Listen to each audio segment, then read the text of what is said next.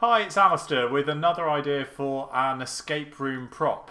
And this is one of those examples that if you've already seen or heard about it before, then it would kind of seem obvious. But for those of you that aren't familiar with this, this is a simple way to create apparently a steaming or smoking or misty item like this goblet here. It's completely safe because this isn't actually smoke at all, this is water vapour.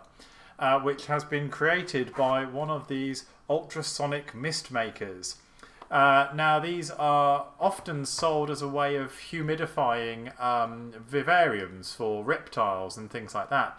But they're very simple. You plug them into a 24-volt power supply, DC power supply normally, and then just submerge them in some water and you get kind of an infinite amount of cold. It's perfectly safe. It's perfectly, you can put it in your face, and other than the fact it might go up your nose, people aren't going to have any nasty allergic reactions like they might do to some haze or fog machines, which are sometimes used in games. And it's a really nice way of making a small prop apparently have some sort of mystical magic smoke coming out of it. So that is my tip for today, ultrasonic mist maker devices.